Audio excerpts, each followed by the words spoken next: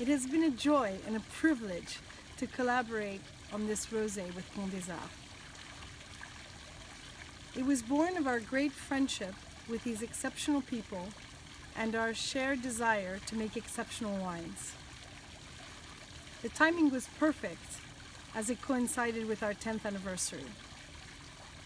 We were inspired by the fiery artwork of Miquel Barceló, his bullfight, and our desire to create a feisty rosé with our oldest vines that have a muscular, masculine, more expressive nature.